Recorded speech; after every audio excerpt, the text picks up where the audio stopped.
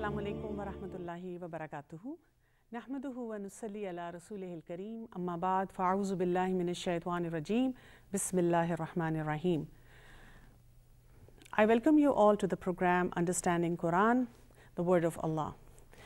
Yesterday we talked about the first juz. We started with Surah Al-Fatiha and we began with the basic concepts that were there in Surah Al-Baqarah. We finished off on the verses where Ibrahim alayhi salam was making this marvelous dua while building the house of Allah subhanahu wa ta'ala, Kaaba. And what he was doing was, he was facing Qibla and he was making dua where he wished lot of goodness, lot of khair, not only for himself and his successive generations, his progeny.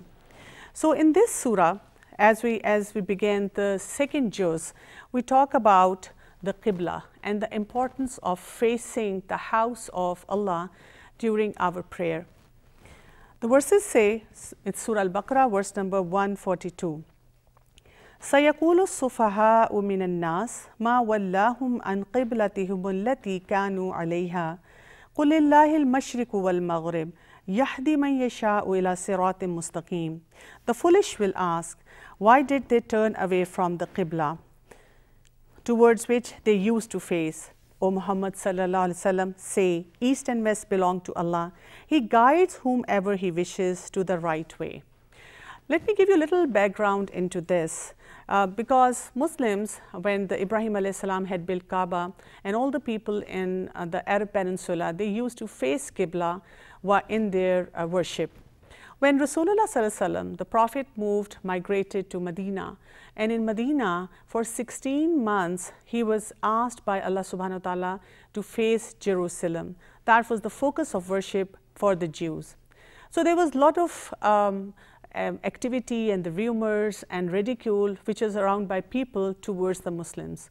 They were already being persecuted, but at this point they were asked, if you have a different identity, then how come you are facing sometimes Kaaba and sometimes you are facing Jerusalem, the Baitul Maqdis? And the Muslims, they were basically following the commandments that were coming to them from Allah subhanahu wa ta'ala. And after 16 months, they were again given this commandment to face back the Qibla. Basically, this was sort of an public announcement, a social announcement of shift of leadership from Bani Israel to Rasulullah sallallahu alaihi wasallam to Bani Ismail. And that is what we need to establish over here when it says, the foolish will ask you, why did they turn away from the Qibla? Allah subhanahu wa ta'ala says, change management is always difficult. Even in these times, whenever there is a change in the organization, there is change in the system, people take time to accept it. So for us, the test is whenever there is a command coming from our Creator, our Lord, how do we take it? And the Prophet sallallahu alaihi wasallam and his companions set a beautiful example. In a narration, we find out when these verses were being revealed, the Prophet had in a prayer with his companions. And if you look at the map, the Kaaba, the Baitul Maqdis and Baitullah, they are in total opposite direction. And when the commandments came down, they were revealed. Rasulullah sallallahu alaihi wasallam during his prayer moved from one position to totally opposite position. And the companions, they immediately changed during their prayer. It was a marvelous display of discipline at that moment. The verses move on by telling us, وَكَذَلِكَ جَعَلْنَاكُمْ أُمَّةً وَسَطًا. And we have made you a moderate ummah. Now, with the change of Qibla, with the change of the direction, now the leadership has been announced publicly to going to the Muslims. And remember, this Qibla is a means to end. And what is that end? To obey the Lord, obey the Creator who has granted us so many blessings. And the second important message that we are getting in this second juz is, وَكَذَلِكَ جَعَلْنَاكُمْ أُمَّةً وَسَطًا. We have made you into a balanced nation. You look around at the Muslims today and they are framed as extremist, illogical, and many of the things that they follow, people around talk about it and they are not able to place them that why they are at these extreme poles. But Allah subhanahu wa ta'ala over here is calling Muslims not extremists but moderate. We should have sense of pride and honor after reading this verse. Why? Because this religion is about balance. And in today's Jews, we will see the balance in so many activities that we do and so many commandments that we follow. And basically, we have been told that now that the leadership is with you, everyone is focusing on the Muslims and their practices and their spirituality and their rituals. So what you need to have in your life is, don't take Islam as a burden, but practice and look at the beauty of Islam.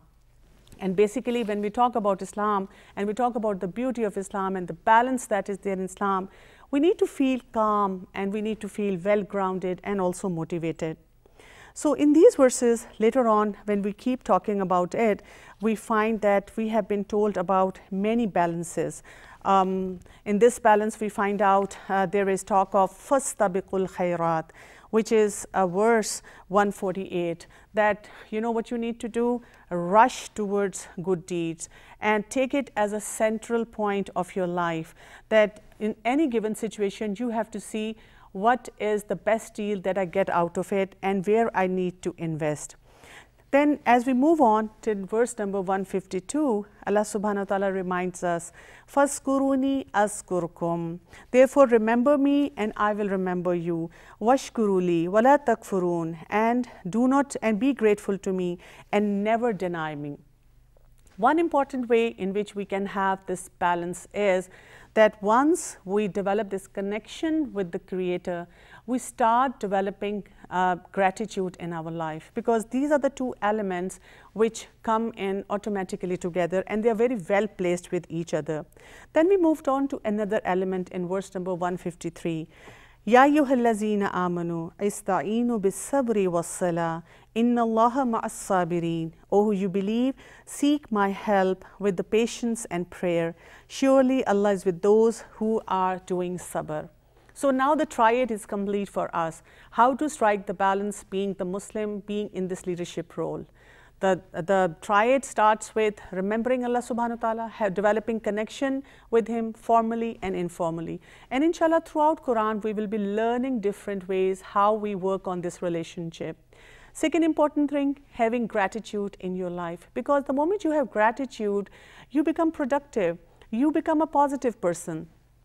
And the third element is having patience, which in these times we say, be emotionally intelligent, have emotional control in yourself. So through this triad, what we are going to achieve is something we would enjoy and we would cherish as well.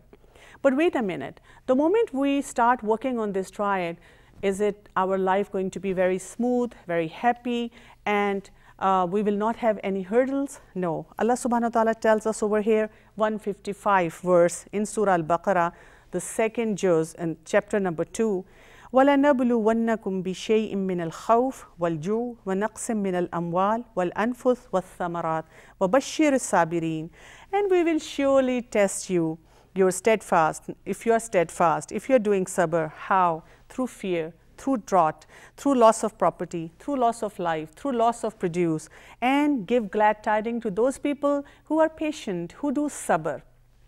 That means the moment you say, I am going to follow the commandments of Allah subhanahu wa ta'ala, I am going to be part of this ummah, I am going to work on my gratitude and my patience, I am going to develop my connection with the Creator, the next step, the test will be there. Like you take admission in any university or you try to take any intensive course, you will have a lot of exams. You will go through a big process of channelizing yourself. So the tests are always going to be there, and that is why we have been told what's the balance over here, what would a person belonging to Ummat-e-Wasat would do. We will say in any sort of calamity or any sort of test in life, we say, Inna lillahi wa inna ilayhi raji'un. We belong to Allah and to Him we shall return. And that is when we feel there are no regrets in our life. We feel we are holding on to a purpose and also meaning. So balance is not something that you find, but balance is something that you create for yourself.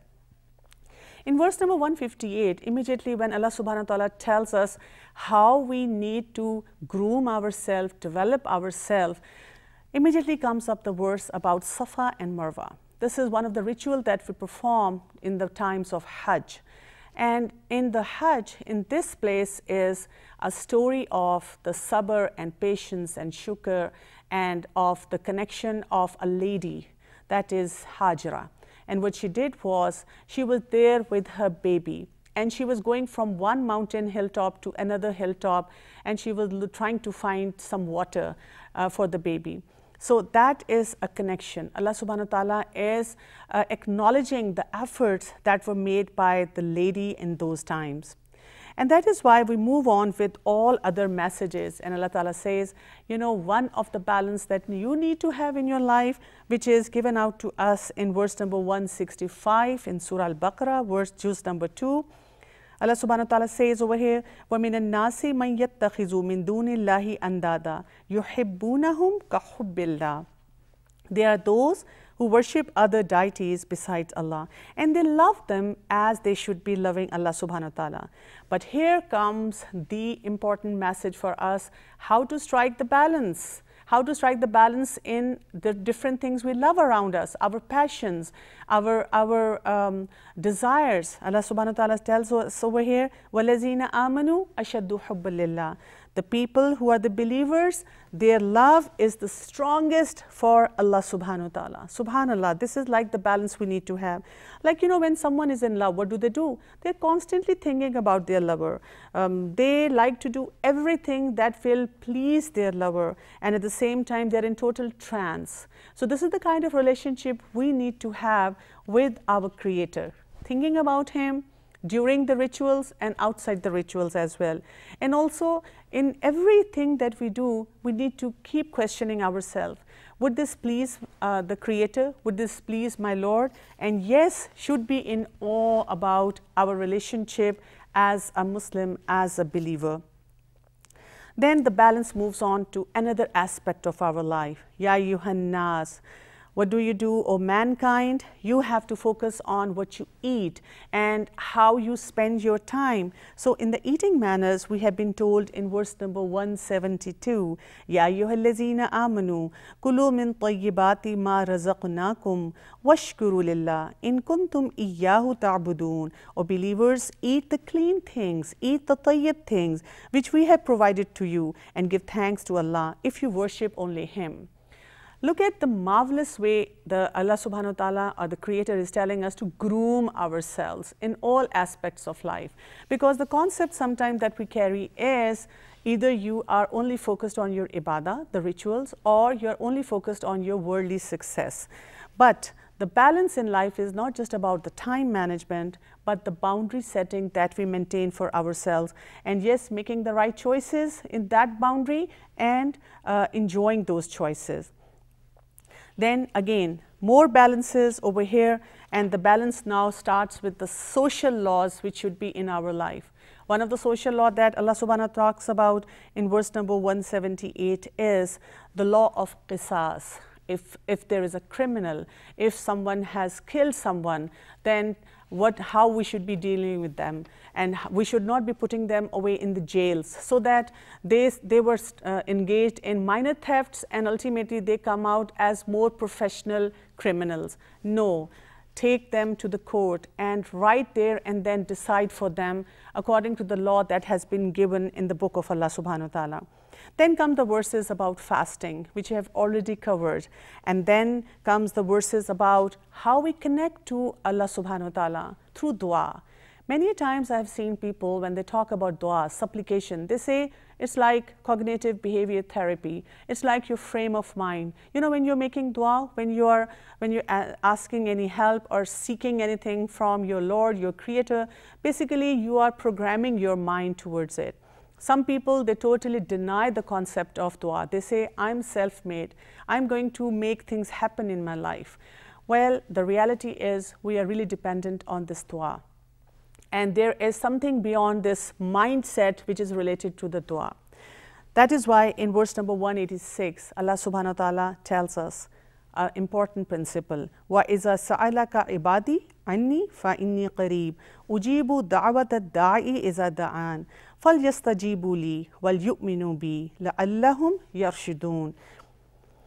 When my servant questions you about me, tell them that I'm very close to them. I answer the prayer of every suppliant when he calls on me. Therefore they should respond to me and put their trust in me, so that they may be rightly guided.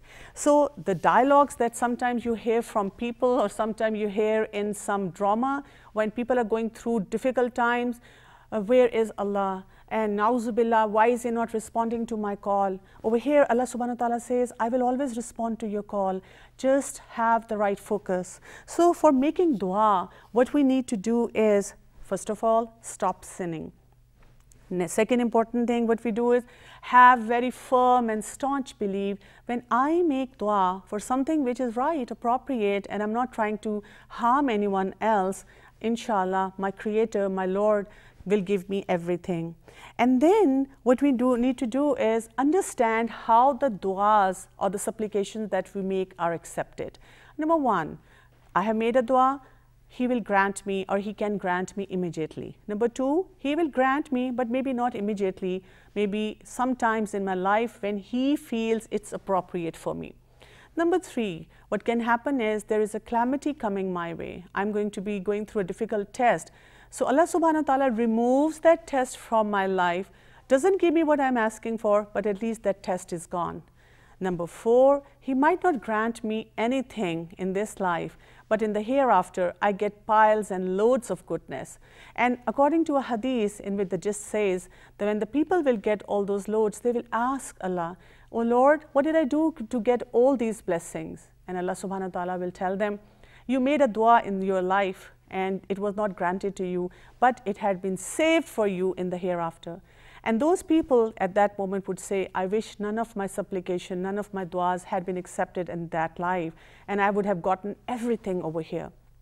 So basically, the reassurance has to be with us that all my duas are going to be inshallah accepted. What I need to do is have the focus, have dua, and also feel Allah's presence. And when Allah subhanahu wa ta'ala says that I am qareeb, I'm just very near to you, I'm just very close to you, so we need to feel His presence. Remember, He's not physically present everywhere. He's present with us through His knowledge, and He is at a level much higher than us on His throne. And then there is another balance that has been given to us in the verse where the relationship between husband and wife has been explained. Hunna libasul lakum wa antum libasul lahun. Husband and wife need to look at each other not like lovebirds, but like the people where they help each other, like we adorn ourselves with our dresses, and we beautify ourselves with our dresses. How we get up in the morning and we feel, I need to look at my best with my dress. So the relationship between husband and wife is like that. You look at each other as you are incomplete without each other, and you complement each other, and we need to respect each other. So a beautiful relationship over here has been described. And in this balance, certain boundary has also been set up. Tilka hududullah, fala taqrabuha. Allah subhanahu wa ta'ala says these are the limits set by Allah. So do not try to violate them. Why? Because violating such boundaries are only going to bring problems and troubles in our life. Then we move on. Again, the balance in our ibadah, our rituals have also been mentioned over here. Allah subhanahu wa ta'ala talks about Hajj, how you should be performing Hajj, and what are the different rituals which are related to that. There is also mentioned in these verses another beautiful dua, which is in verse number 208.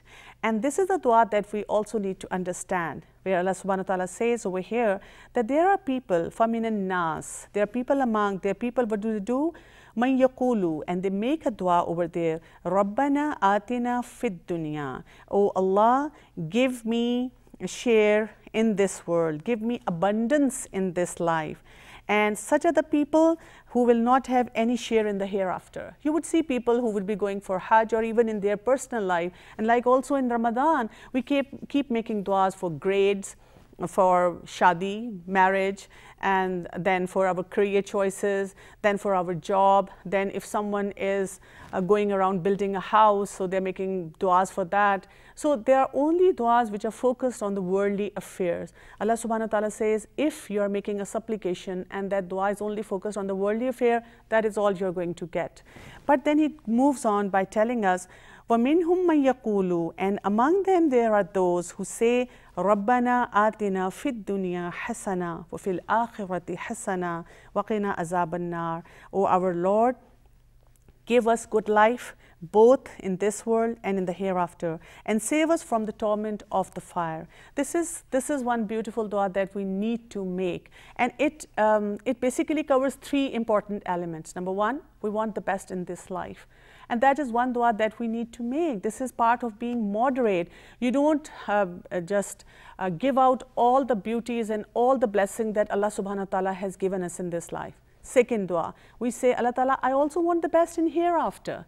And third dua, oh Allah, I don't want to be in the hellfire. So these are the three components that we need to focus on in our dua. And again, that is the balance and the beauty that we understand. Another balance that we talk about is that how we need to be staying in the boundary, where in verse number 208, Allah subhanahu wa ta'ala mentions, Ya ayyuhallazina amanu, O believers, udkhulu fis silmi kafa, enter into Islam fully. How do you do that? We will talk about it after a short break.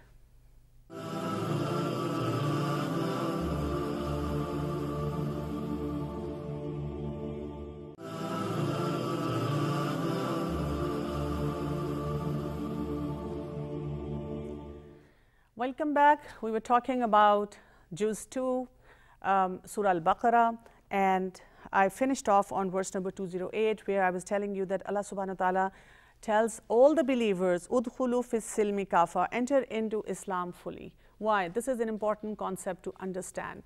When we are doing pick and choose, when we are following some things and then we are not convinced about other things, that is not going to bring balance in our life. We will be always swaying in one direction or the other.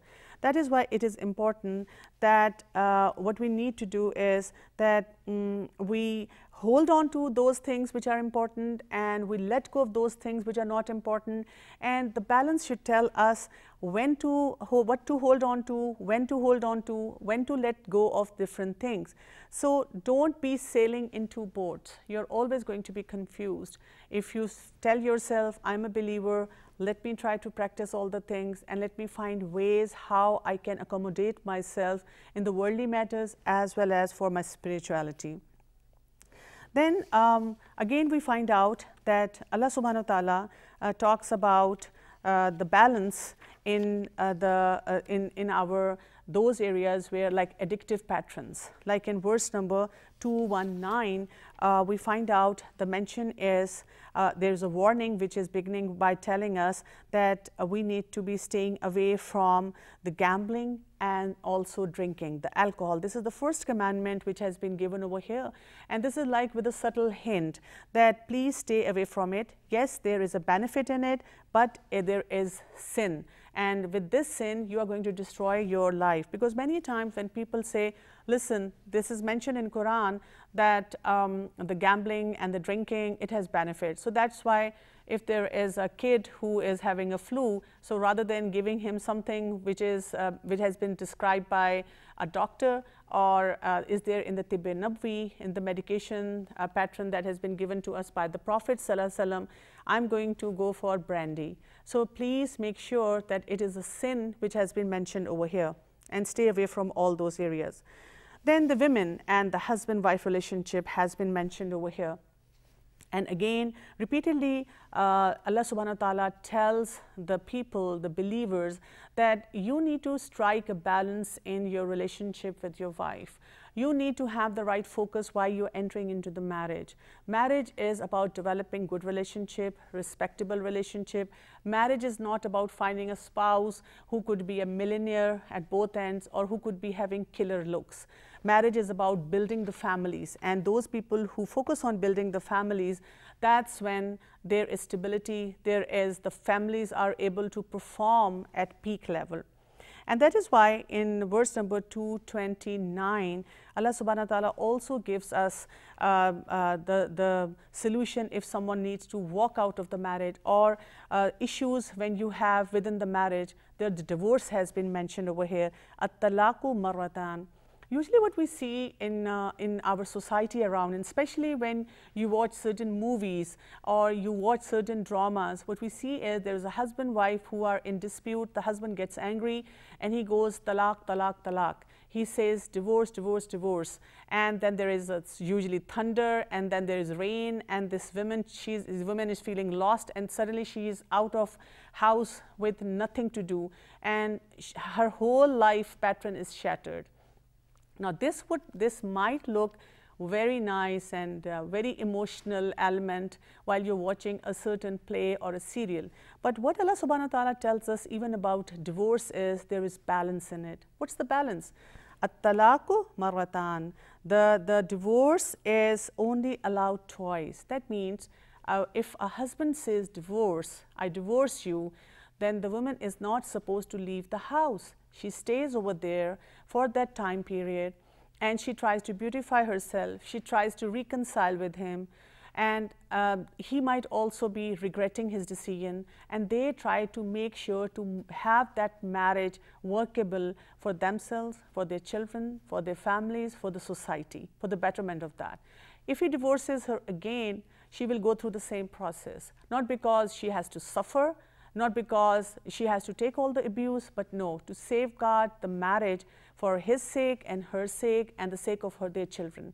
But if he divorces her after the third time, then she is going to leave the house, and then the rulings later on applies over there. So again, the balance is to save the marriage. Many a times in our society we see people who go through this emotional element of divorce, and later on they regret, and later on what they're doing is they're looking for loopholes to come back in the same marriage or be with the person whom they have divorced. So that is why emotional stability, the balance in life has to come through all these elements. And even if there is this scene of divorce, like in our society we see divorce as a very ugly picture. Everyone is so unhappy, and there is a lot of blame game going on. Everyone is trying to prove their innocence, and everyone is trying to prove that the other person is a bigger sinner. So Allah subhanahu wa ta'ala in all this ordeal, it keeps telling us in these verses repeatedly that you have to be nice to each other. You have to handle all these matters in a very beautiful manner. Similarly, if the children are over there, and if there is if there's a baby who needs the mother, there is an advice which has been given to the father or the husband that you need to take care of this wife, even if you're divorcing her. Provide her with some money and sustenance and some material so that she can take care of the child for you. Similarly, the woman has been told, do not blackmail your husband just because you are taking care of the child in that time frame. These are the beautiful messages that have been given to us so that we develop tolerance in these relationships, and we come up with the right picture or the right status that should be there. Then we come up with, towards the very end of this juz, we come up with the story. And this is the story in which we have been told about Dawud alayhi salam, who was a part of an army at that moment, and they were fighting up their enemy. And again, the balance have been told to them that even when you're going on a battlefield expedition, you know what you're supposed to do. They were warned, the people were warned over there not to drink from the river which was flowing very close to them, but just few sips to quench their thirst. And many of the soldiers at that time, what they did was they filled up and took a lot of water, and they never followed the commandment which was given to them. And then it was difficult for them to fight their enemy. And the people who fought the enemy, again, a very beautiful dua was told to them. And this is a dua that we all need to make, again, because if we want to strike this balance of the triad, the zikr, remembering Allah, the gratitude, shukr, and the patience, sabr in our life. The dua is, which is in verse number 250 in Surah Al-Baqarah, ربنا أفرغ علينا صبرا وثبت أقدامنا وانصرنا على القوم الكافرين. O Rabb, fill our hearts with steadfastness, with sabr, make our steps firm, and give us and help us against the unbelievers. I find this dua so much important in our life. Sometimes I come across mothers who are like going crazy taking care of their children, like a 4-year child or 10-year child or even a teenager. Sometimes I come across ladies who are not able to build relationship with their in-laws, or even they're having problem with their own family members, even with the husband, and they're like, I don't know how to maintain my relationship. I try to fix myself, I achieve certain milestones, and then I again go back to my default. So I always tell them, make a dua like this. This is such a beautiful dua, which says, Rabbana afrigh alayna sabran. Oh Allah, shower, give me in a sabr in abundance. This is something we need to understand. Whenever we say, I'm not able to have patience, I don't know why I'm so impulsive, you need to make dua for that. Because the moment you make this dua, inshallah, you'll get help from Allah subhanahu wa ta'ala. Similarly, then you also repeatedly give yourself this motivational message that rather than getting impulsive, I have to work on my sabr. And then, وَثَبِّتْ أَقْدَامَنَا, I want to be steadfast. This is an important thing, because many times we attend a certain session, we get motivated by someone who is guiding us, and then, as I said, we go back to default. We are not steadfast. We don't have a steady pace of following certain things. So over here, again in this dua, we have been told that we need to be steadfast. If we practice something, take baby steps, don't try to go for giant leaps, but accomplish something in your life. And then, وَانْصُرْنَا لِلْقَوْمِ الْكَافِرِينَ, and please help us against the unbelievers. Worldwide, we see that our ummah is suffering, not because of the external conspiracies. Yes, there are conspiracies around. The conspiracies have always been around in the lives of the Prophet ﷺ as well. But how did he find these conspiracies? He never indulged into these conspiracies. What he did was he focused on having balance in his life. And that is the beauty. That is why he has been given to us as a role model. Because whenever we look at him as a role model, that is when we try to understand where to strike the balance in our life. And similarly, we find out that, like in Surah, in the same juz, in this verse number 216, we have again been told another criterion how we can attain this patience and gratitude in our life. The verse says, وَعَسَىٰ أَن تَكْرَهُ شَيْءٌ وَهُوَ خَيْرٌ لَكُمْ. It is quite possible that something which you don't like is good for you. And then وَعَسَىٰ أَن تُحِبُّ شَيْءٌ وَهُوَ شَرٌ لَكُمْ. And it is possible that there is something that you love and it is bad for you. وَاللَّهُ يَعْلَمُ وَأَنْتُمْ لَا تَعْلَمُونَ. Allah knows and you do not know. And we do experience that. Sometimes we liked something, we wanted something, we were very passionate about it, and we got it, and ultimately it brought in a package of problems, difficulties, hurdles, and even sometimes it harms us one way or the other. So what we need to do is sometimes we just need to step outside whatever we are trying to achieve, get some fresh air, remind ourselves of who we are, and then try to see what we actually want to achieve in life. Remember this beauty of the Quran, how it is guiding us and how it is grooming us towards being better in our life. So this is when we learn all these things. Let me give you a couple of reminders on this balance that we are talking about, because this kind of balance is something that we need, we lack and we need. I will go back to verse number 177 in Surah Al-Baqarah, and you can mark it, and you can also go back on it and read the details of this verse. Allah subhanahu wa ta'ala tells us over here, لَيْسَ الْبِرَّ أَن تُوَلُّوا وُجُوهَكُمْ قِبَلَ الْمَشْرِقِ وَالْمَغْرِبِ. Righteousness is not whether you turn your face towards east or west. As I told you, we have been talking about Qibla, focusing or praying towards the house of Allah subhanahu wa ta'ala.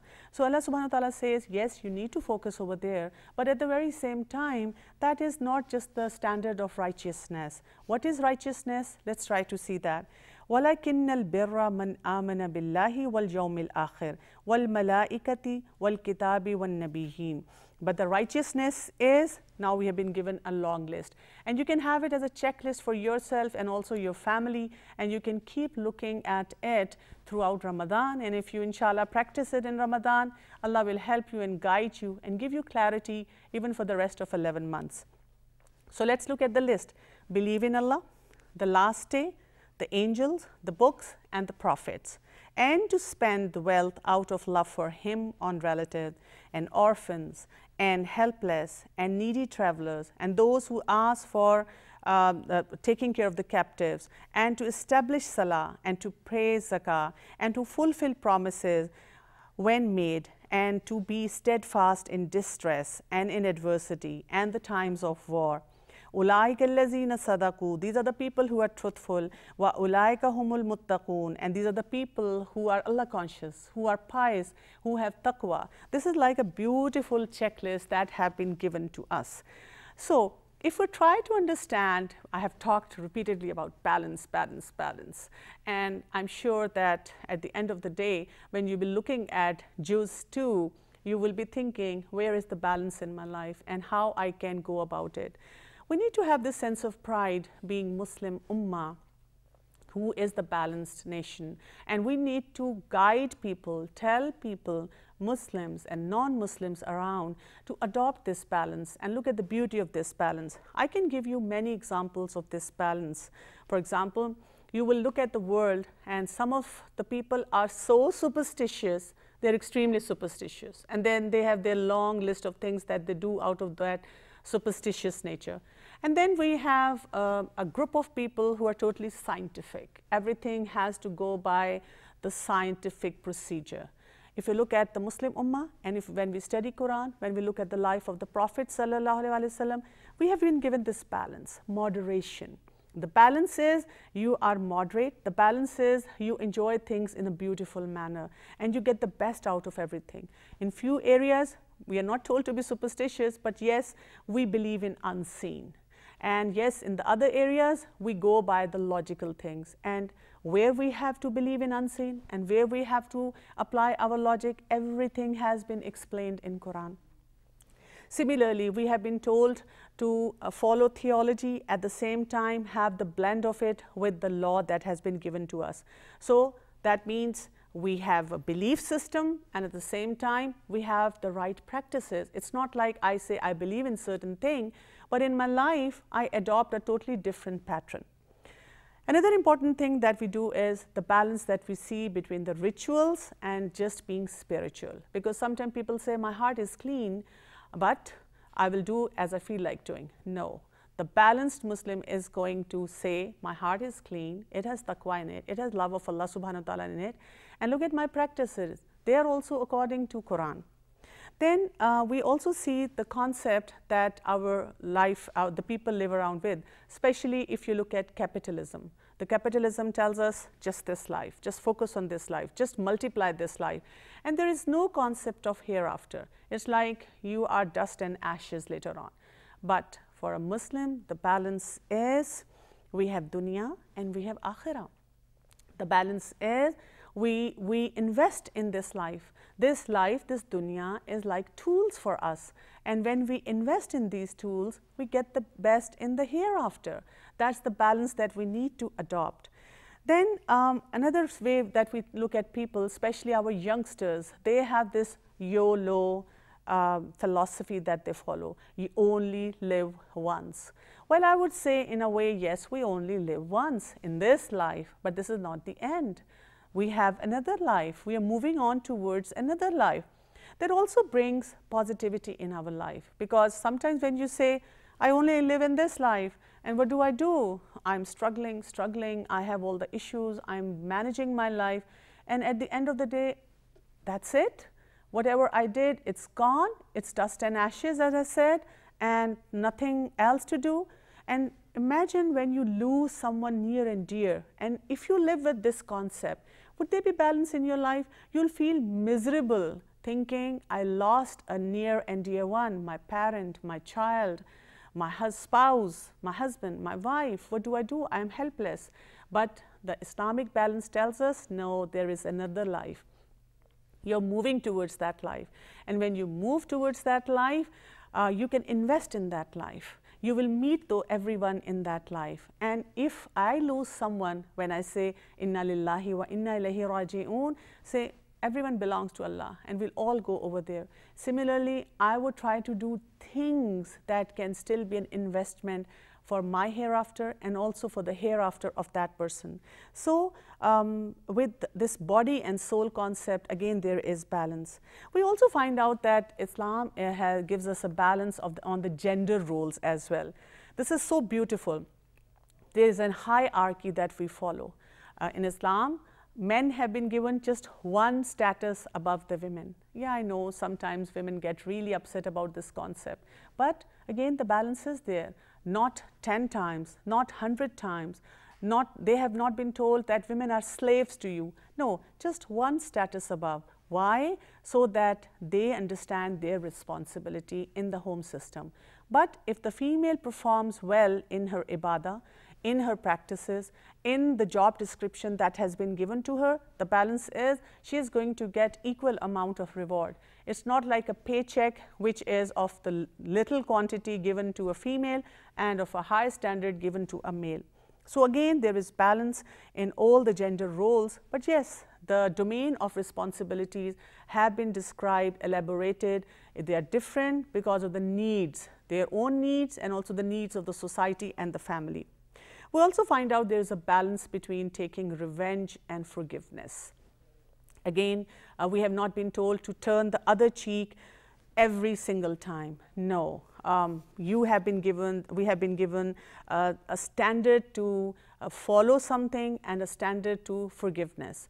So again, the balance. So the emotional balance is there, the family system balance is there, the social dealing balance is there. Even in the most worst situation, we have been told to maintain ourselves in the most possible and the beautiful manner.